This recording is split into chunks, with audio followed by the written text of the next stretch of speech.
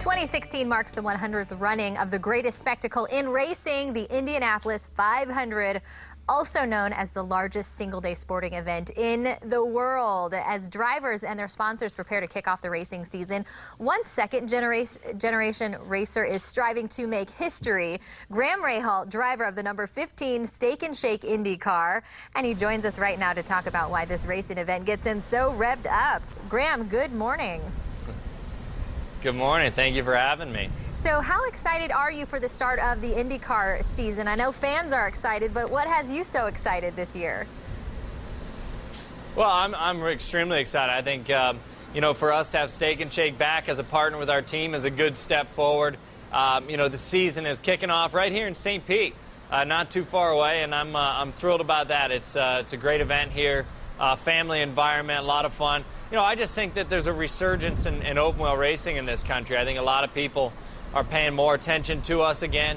And the 100th Indy 500, the 100th running, is pretty special. I mean, you think about the amount of sporting events that have been going on that long worldwide. I think you can count them on one hand. And so, you know, to get the opportunity to be a part of that again will be really cool. And you know, the other part of that is it's 30 years on since my dad Bobby won the Indy 500 in '86. So be a good tradition to keep on winning, you know, getting Rahals in victory lane there if we can. Right, and I was going to say racing really does run in your blood. Speaking to Dad there, who are your prospects for the Indy 500 on the 30th anniversary of his win? Oh, I think everything's looking good. You know, I think we've worked very hard as a team. Last year we led the series with 6 podiums, 2 wins, 4th in the championship.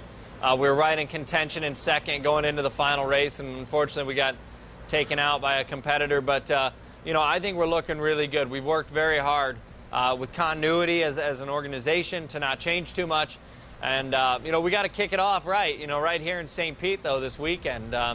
This place has been good to me in the past. I got my first win here. I got my first pole position here in '08 and '09, back-to-back years. So hopefully we can get things going right this weekend.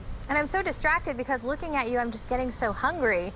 And it's because of Steak and Shake. You mentioned them. Talk about that partnership. They're doing some new menu items, too, on the prize freeze for the rest of the year, too, right? Yeah, well, down here in Florida, you know, the black raspberry chocolate chip shake sounds pretty good right about now. I've been sitting in the sun a couple hours, so it definitely tastes good. But for those who haven't seen, the prices will be frozen on the entire menu through 2016. So, you know, make sure you go check them out. They've been a great partner of ours. We've got what we call a meet and eat, which is a little get-together and a gathering later this afternoon up here in St. Pete, so at one of the locations. So really looking forward to it. They've been a great partner of ours the last couple of seasons. A meet and eat. I love it. All right, and as we close here, we're talking about racing kind of running in the family. How does it feel now to be kind of a part of a power racing couple on your new marriage? Congratulations, by the way. Well, it's good. Thank you. Thank you. Yeah, my wife Courtney and I, it's definitely busy. You know, we spend a lot of time on the road. Be in Florida the next, I guess, week and a half. We race this weekend in St. Pete. She's in Gainesville next weekend, so it's not much time off. You know, definitely a pretty demanding schedule, but a lot of fun. All right, we wish you luck out there.